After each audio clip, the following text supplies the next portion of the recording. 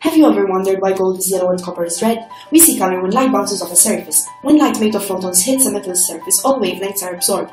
Metals are not black because all wavelengths are immediately re-emitted. If we look deeper, metals are made of conduction band and valence band, which overlap.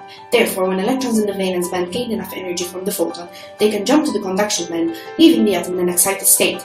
Then the electron falls to a lower state, releasing the photon with the same energy difference. Why do we see golden yellow and copper reddish but not grey as other metals? This is because gold has a strong absorption of the violet wavelength, thus the re-emitted photon lacks this wavelength. The result is that gold appears yellow. For copper, the green wavelength is strongly absorbed, so copper appears red since it's the complementary color of this wavelength.